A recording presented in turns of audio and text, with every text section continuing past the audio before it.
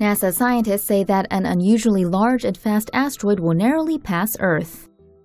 Scientists at NASA's Pan-STARRS observatory in Hawaii say that an unusually large and fast asteroid will fly by Earth this Halloween.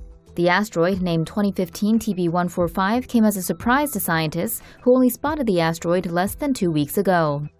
Asteroid 2015 TB145 measures up to 2,000 feet long in diameter, or the length of approximately 5.5 football fields.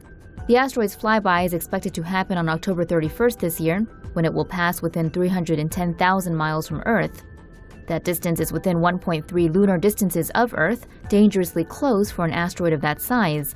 Scientists say that the asteroid will streak by Earth at an unusually high velocity of nearly 78,000 miles per hour.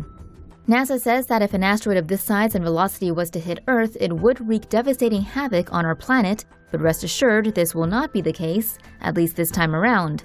Scientists say the next time any celestial object this large will pass by Earth will be in 2027, when the mile-wide AN-10 asteroid passes by within 1 lunar distance away.